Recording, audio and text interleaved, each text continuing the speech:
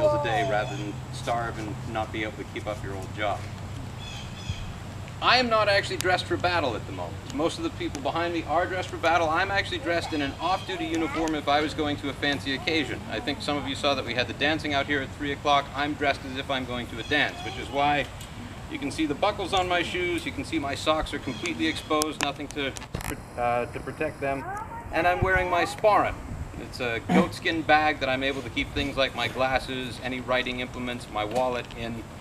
I wouldn't usually be carrying this in the field. This would usually be stuck in my backpack while I was marching. So, I think we'll just move from right to left, or from left to right. Okay.